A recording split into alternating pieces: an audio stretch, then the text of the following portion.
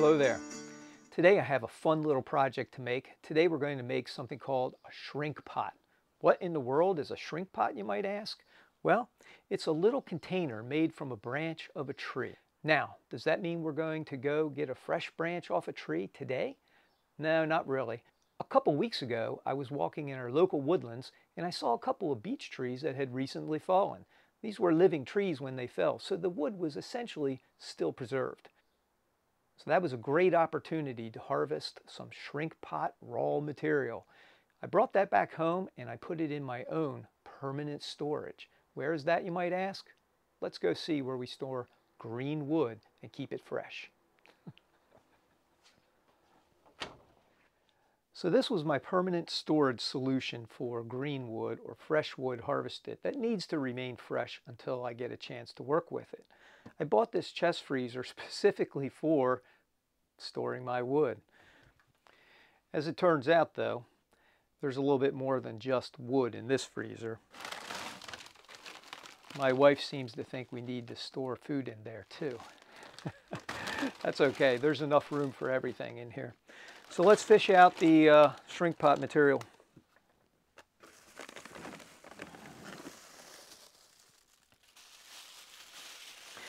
I wrap it in plastic.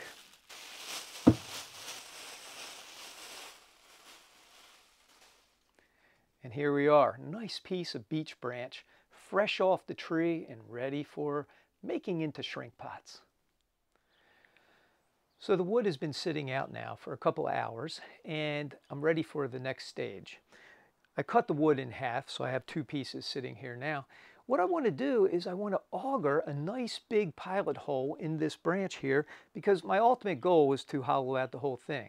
I can't do it all with an auger, but I can do a lot of it with the auger. What I'm going to use is an antique auger that I bought at an antique store. You can pick these up for a pretty good price these days. Now, the antique auger oftentimes has little wings on the edge of the blade right here. Little wings that slice the wood as the auger is penetrating the wood. It helps make for a really clean cut, especially when you're augering face grain. But we are going to be augering end grain today. So as we auger the end grain, those little slicing wings that are on the auger here, it's not good to have them. So what I did was I filed them off. I got rid of them. And I altered this auger so that it works just right for augering out shrink pot pilot holes. I want to get set up on the end vise right here and I want to show you a neat little jig that I made to help me accomplish holding this in my end vise. So I want to clamp this piece of branch on this side of the vise. Open the vise. I try to keep the piece of wood parallel to the floor. Now as I tighten the vise, watch what happens on the other end. The wood is now touching both sides of the vise, but as I clamp the vise down further, this side of the vise is moving forward. In other words, this whole thing is twisting or racking. I want to prevent that. I don't want that to happen, so I built a little jig to help me with this. Here's the jig right here. Just a couple pieces of wood put together with a threaded screw rod, and I have a bunch of little pieces here which I can swivel up or down. So the way this works is I put it right into that hole right there. The next thing I do is I come over here and start the wood, start to clamp this wood. Now as soon as I feel the vise start to grab onto the wood here, I'm going to pull the wood out and I'm going to keep the vise right there. I'm going to situate this right here. So what I have in effect here is a spacer that is the same size as my piece of wood that I'm going to use on this side. Now I can clamp down on this vise pretty hard and everything is going to stay nice and tight. Okay, now I'm ready to begin augering. I have a little punch here. I'm going to give myself a little hole to begin.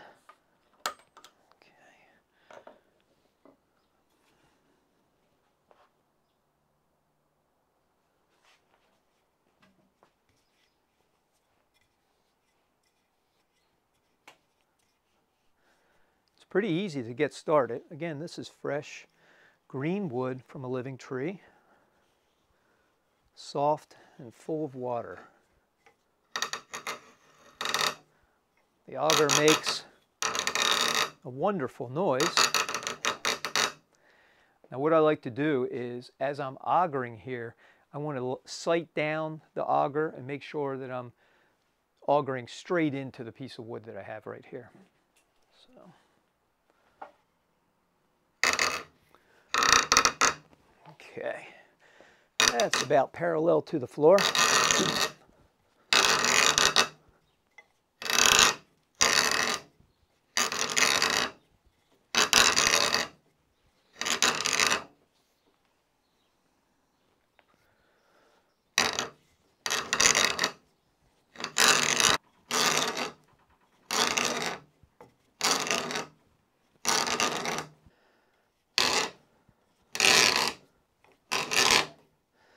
I just want to go to the end. I don't want to go completely through. And actually right now, I see the end of the screw popping through. So I am done.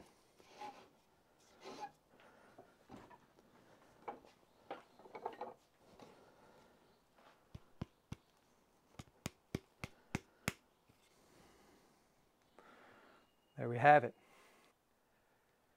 Now what I'm going to do with this piece of wood is cut myself a few lengths for shrink pots. The shrink pot is not going to be quite this long. The shrink pot I used as an example earlier is only a couple inches, few inches long. And that's the size that I want to make out of this. So I'll probably get 2 nice shrink pot blanks out of this piece of wood. So what I'm going to do with this blank right here is cut it down into 2 lengths. I'm going to mount it back in the vise and use a handsaw to cut it down.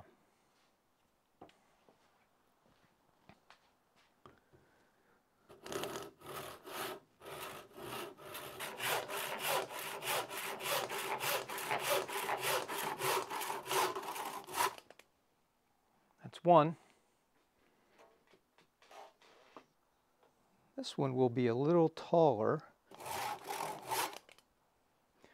There we are. Now I have 2 shrink pot blanks ready to go. Now it's time for the next step. I'm going to be using a Sloyd knife to carve this shrink pot. Sloyd knife is ideal because it's long and thin and very sharp, ideal for carving green wood such as this.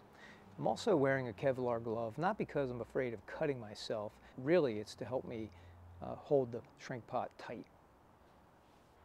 The way I like to use the Sloyd knife is to insert it into the shrink pot with a slicing motion.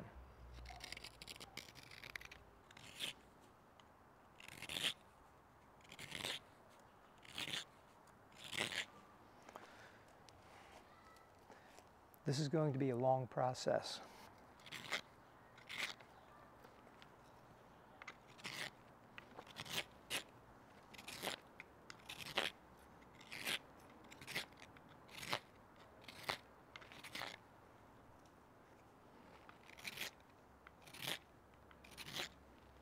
I'm making progress. It is green wood. It is fresh. Green wood cuts very easily.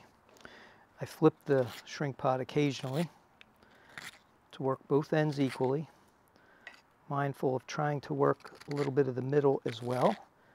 I don't want to end up with a hump of wood only in the middle. I also need to keep track of my thickness here. I don't want to get too thin. That's actually about the proper thickness for this shrink pot right here. So I'll get it down to about that thickness right there, and then we'll move inside. There's another step that I'm going to do to finish the inside.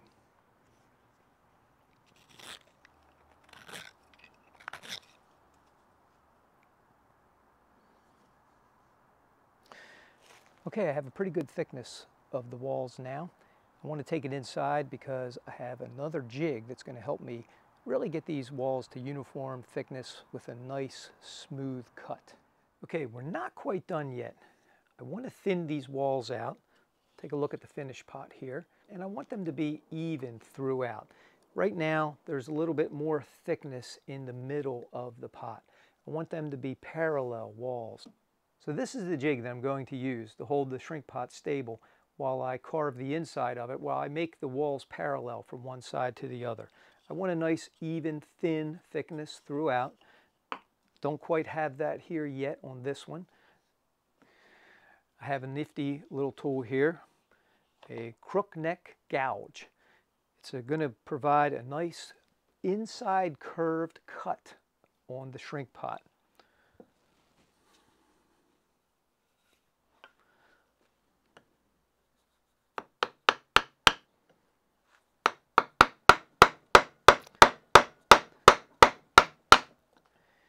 In the beginning, I use a mallet to help me get away some of the waste wood from the inside of the shrink pot.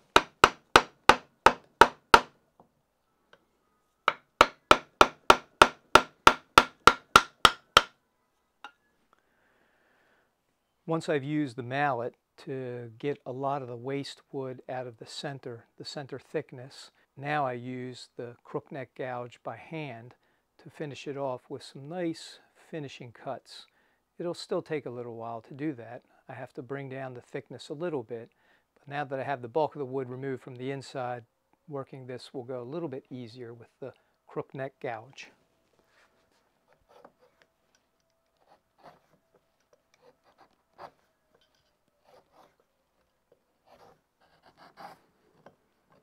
The nice thing about when you get the inside of this pot shaved with the gouge is that it's smooth throughout. Now the cuts are going very easily. And keep in mind that we're cutting with the grain, which is really nice. So cutting with the grain and just working it down to a uniform thickness throughout.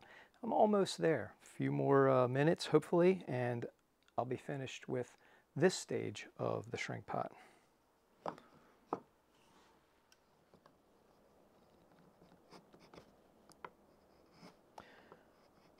I'd say the bottom of this thing is about finished. I have a very even thickness throughout, all the way around.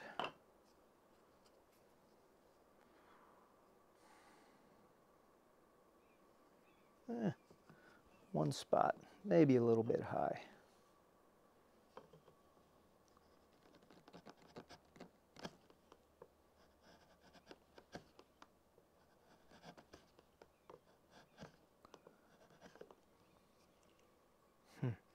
Nice. Now the bottom is finished. The top, I got a little thin on some of the edges on the top. That's fine. I don't need the thickness there, but I do need a little bit more thickness on the bottom. So I got a nice thickness around the bottom. The inside looks pretty good. The walls are fairly parallel. So I think I'm about finished. Now I want to do one more step before I move on. I want to take the bark off. Why do I want to do that? Looks kind of cool with the bark on. I left the bark on this one. This was Tulip Tree, by the way, and this one is Beech. What I found with Beech is that as it dries, the bark tends to separate. It may not fall off completely, but you'll see gaps around the edges. So I like to take the bark off at this point.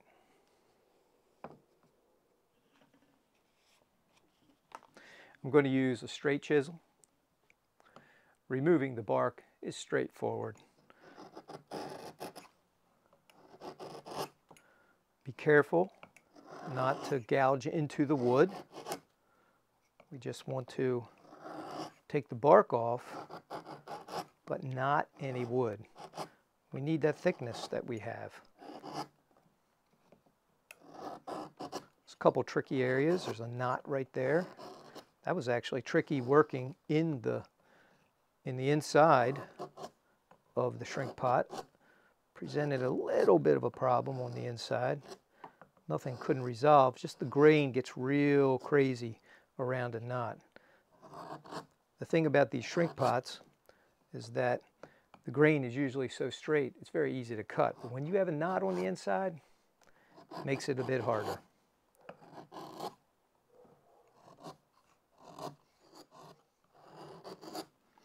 You'll know when you pop through the bark all the way because the sound changes. You have kind of a crunchy sound there. When you get through the bark, it gets very quiet.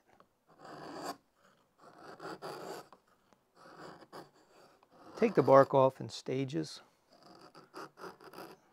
You don't want to accidentally gouge into it and make it too thin.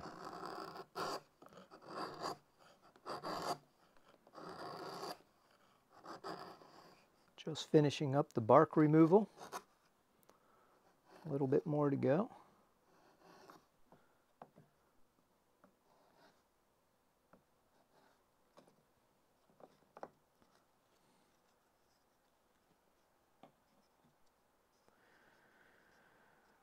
Okay, now we have a pretty uniform thickness throughout. We have smooth sides, we have smooth sides on the inside, smooth sides on the outside. It's time to do the final step. Well, what am I going to do now? I have here a hollow tube, but I need a bottom. And I looked in the shop and I found this piece of butternut here, and I think this will make a good bottom. Only problem is it's a little bit thick. So, need to rip it down.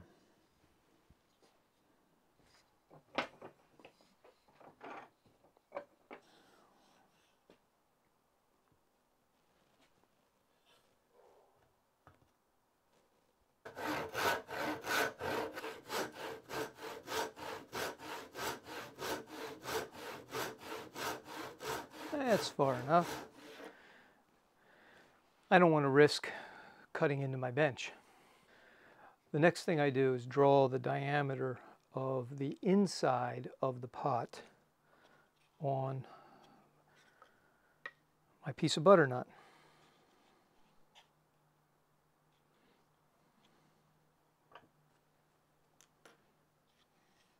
There's the inside. Now I've marked the inside diameter of the shrink pot on my piece of butternut. I put an arrow here, and that corresponds to a line here. So I know when I'm going to put these together, I will line those two up. Now I have to cut this off and cut that out. Okay, here we have something interesting. This is a scroll saw from the early 1900s. This was manufactured more as a toy, not really a professional tool. But it'll work just fine to do what I needed to do, and that is cut out the bottom for my shrink pot.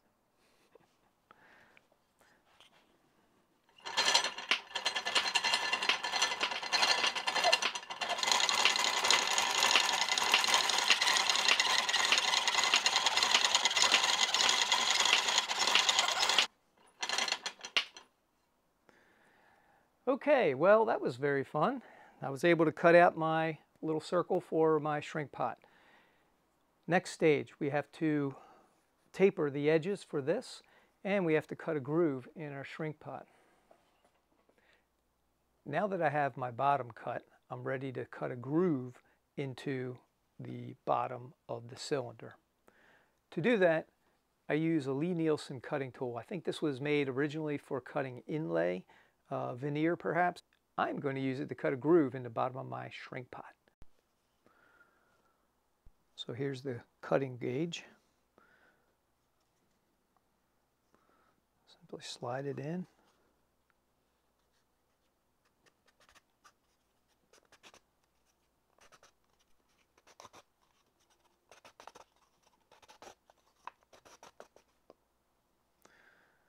Okay, I have one slice in the bottom of the pot. Now that I have the slice in the bottom here from the cutting gauge, I need to turn that into a groove, and to do that I'm going to use my old Swiss Army knife and I'm going to simply cut a groove right here. It's careful work. Go slow. Don't press too hard, but hard enough to cut the wood. And you can see starting to get the waste out of that groove.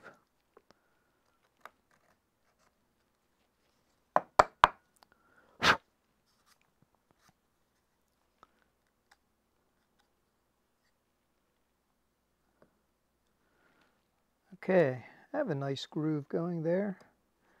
It's probably about ready for the bottom.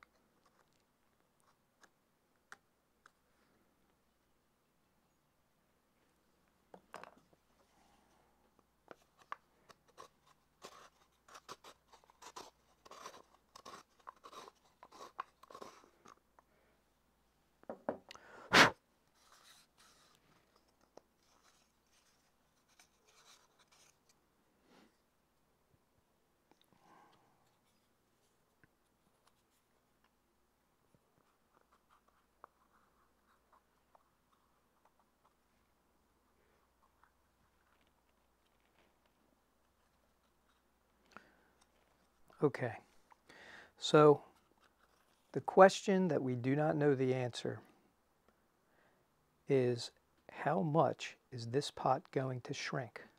In other words, I've cut the bottom so that it'll almost fit inside the pot. I need to trim it up a little bit, smooth it out.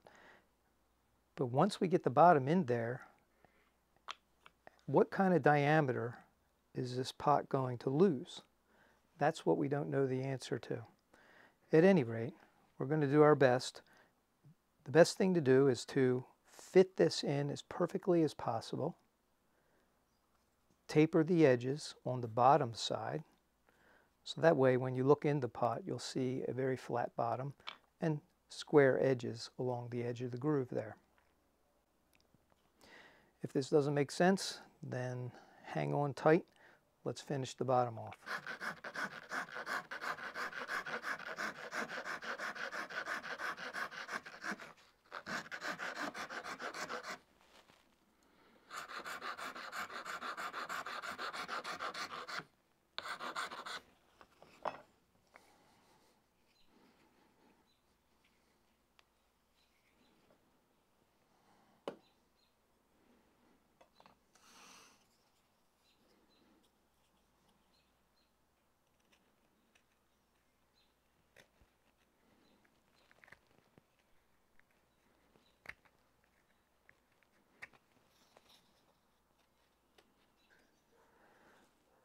So I just need to finish tapering this bottom. The best way I found to do this one is put my 120 sandpaper down and just sand it right to the line.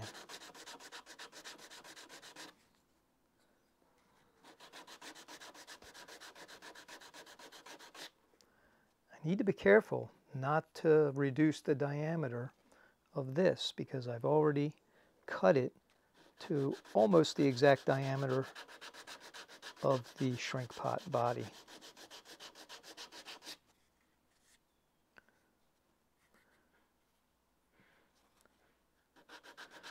What I do need to do though is taper this down almost to a knife edge along this side here.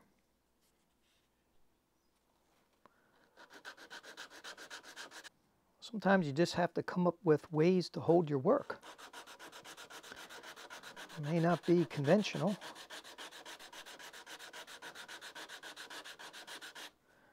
but this little bottom is cut to fit, so I have to be very careful about how much wood I take off of the bottom.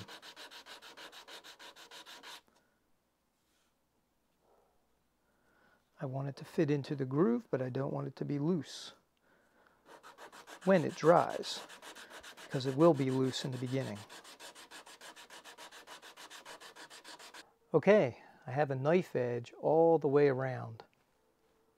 Now what I need to do is try to fit this in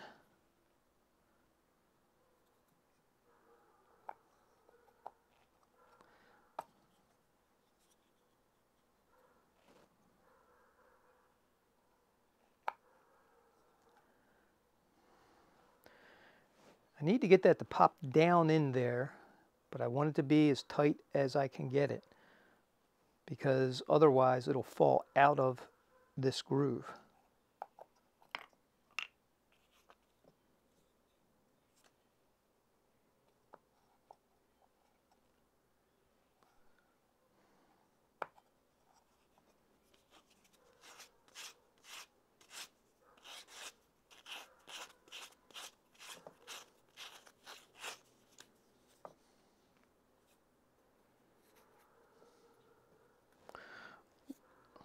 Line up my arrow with my little mark.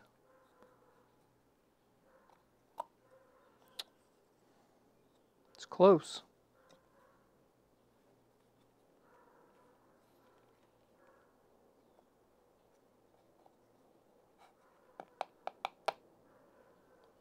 There it is. It fits.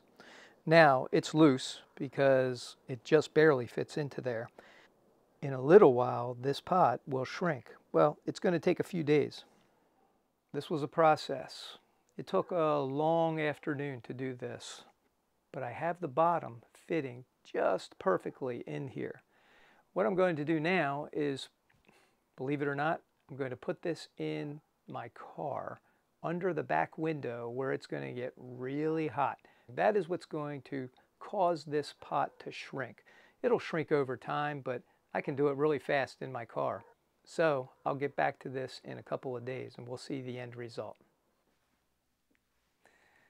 It's been a couple of weeks since I set the shrink pot aside to let it dry and thereby shrink around the bottom and lock the bottom into place. That is the whole point of a shrink pot after all, right?